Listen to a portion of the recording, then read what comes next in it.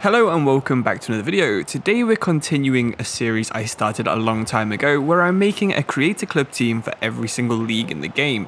Today we've got another 6 leagues from around the world. We've got Asian leagues, we've got a North American league, and we've got a couple of European ones too. If you're interested in a specific league, check the description and you'll find out which video each league is either been in already or will be in the future, and I'll try and get every single league done by the end of February 2022. Anyway, let's get started with the first league. The first league in this video is going to be in Asia. In fact, it's going to be in Japan. For the Japanese First Division or the J League, I recommend you create a team called Honda FC. Now, Honda FC are known as the J League gatekeeper. Any team that plays higher than the 4th Division has to give up corporate ownership, which means that a company owns the football team. I'm sure you can guess that the Honda car company and motorcycles and engineering company own this football team, and they refuse to give up ownership. So because of this, they refuse to get promoted, and they have actually won the 4th Division 4 times since 2014. They've never finished outside of the top 4 since the Japanese Football League was restricted in 2014, and Honda have even reached as far as the quarterfinals in the Japanese Cup, beating several First Division teams from all around Japan.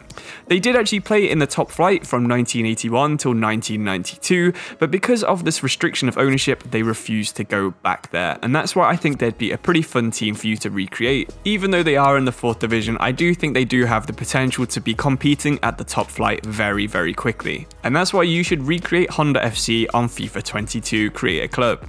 We're now going to be heading back to Europe, and in fact going to Romania in Eastern Europe, where we're going to be trying to recreate FC Venus Bucuresti. The club is currently playing in the 5th Division. Of course, only the top flight of Romanian football is on FIFA, but this is a team that was very successful. Before the football club was dissolved by the communist authorities, Venus was actually the most successful football club in Romania, winning 7 top flight championships.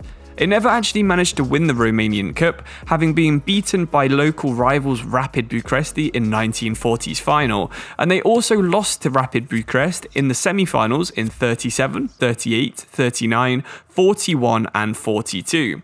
Eventually, the communists decided that every single football team needed to be partnered with a union. Venus Bucuresti decided to pair up with the Sewers Union, so this is people who worked in the sewers underneath Bucharest. They remained partners with the sewerage administration for a single season before they were dissolved by the government. However, in 2014, the team was actually re-established and competed in the 4th Division and finished their first season in 7th place. Playing at a ground with just an 100 seat capacity, it's going to be a challenge for you to get Venus Bucuresti back to being champions, but I think it would be a super fun challenge on FIFA 22.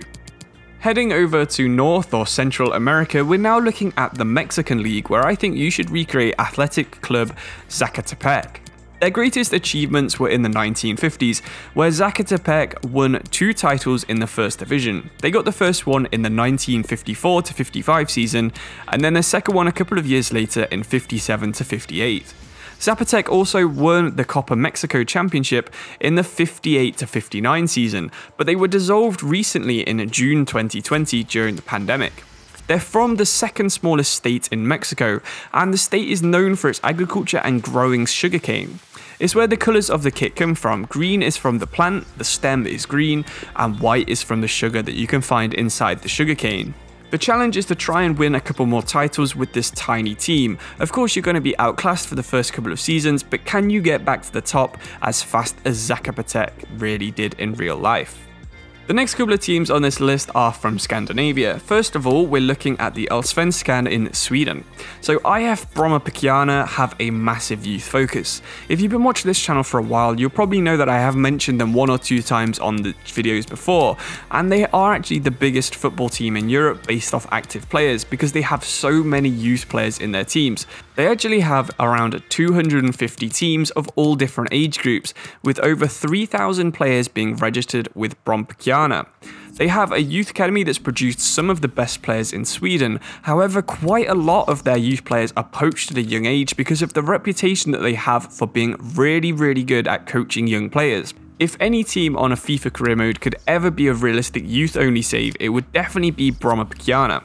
They play in red and black stripes in their home kit and an all-white away kit, but the challenge really is, as I said, to do a youth-only save, get as many young players in your first team through your youth academy and into your first team, and then hopefully try and win the league and get into Europe.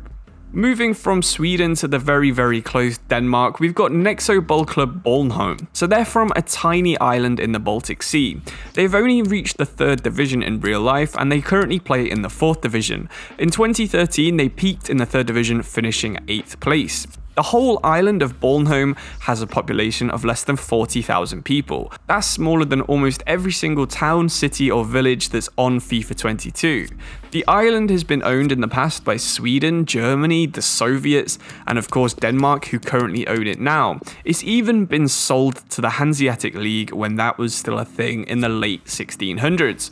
However, I think you should really be scouting players from the nations that have owned this small island. They play in a kit that's very similar to Sweden, with yellow shirt, blue shorts and yellow socks in their home kit, and then an all blue away kit.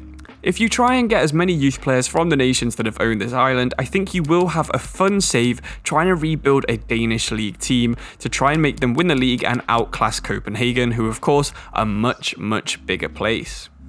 Finally, we're going down under over to Australia. In real life, the A League is actually planning an expansion, and there have been rumours that teams from Auckland in New Zealand, a team from the island of Tasmania, and a team from the capital city of Canberra are interested in rejoining the league.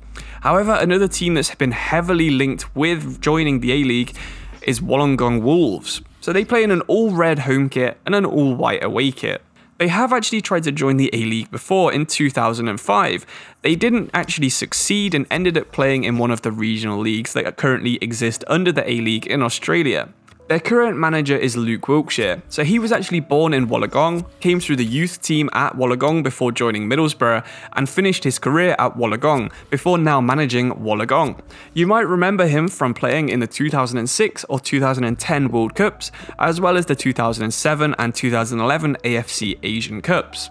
So you do have a hometown hero currently managing the team, and they have been successful recently. They've been regularly making the later stages of the FFA Cup, which is sort of like the FA Cup in England, where every single team from Australia can enter, even the teams from the A League who are much better funded with better players.